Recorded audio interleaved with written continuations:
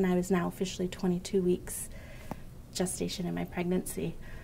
And baby A, which we named Isabella, came out.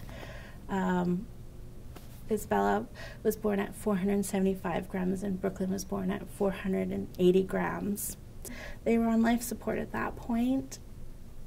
But talking with the doctors and understanding, I just remember looking at Joel and saying, we can't be selfish parents in that, what kind of a life would she have? And we just got to sit and hold them. They came in and they said kind words of prayer and thoughts, and they cried with us. They made Brooklyn's passing one of the most special moments for us. I won't ever forget that.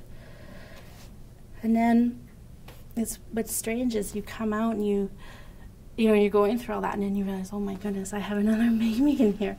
I have a baby that needs to have this journey of life. So, you know, we had our Isabella, who lived 138 days in NICU. It was a long, hard 4.5 months. But she made it.